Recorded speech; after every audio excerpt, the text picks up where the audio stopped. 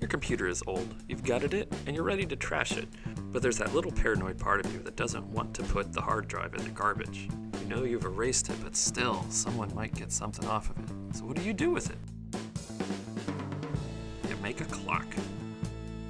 Here's what you'll need: old hard drive, power drill and drill bits, hammer and screwdriver, torque wrench, pliers, any kind will do, needle nose come in really handy, straight edge or box cutter, and a 3/4 inch clock movement. You can get these at any crap store or online. Find a style that suits your personality. Oh, and you'll need a vise.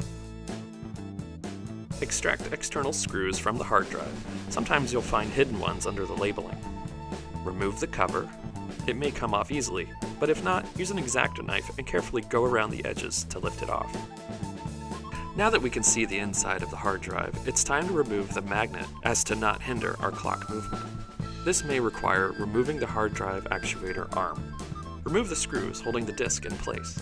Careful not to scratch or damage the platter, for aesthetic reasons. Pull back the actuator arm and lift the disc. Underneath the actuator arm is the magnet. Remove it and save it. You could use it in a number of projects, or to hold up pictures on your fridge. In the center of the disc is the motor. Unscrew and remove the motor. Now is when you'll need your vise. Place the motor inside the vise and use a screwdriver and hammer to tap out the center. It may come out easily, or it may take a bit of work.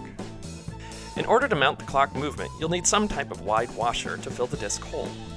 Or better yet, you can get crafty and find something that's more interesting to look at. In this case, I used a flattened bottle cap and pierced a hole through the center. Screw the back of the motor back in the case of the hard drive.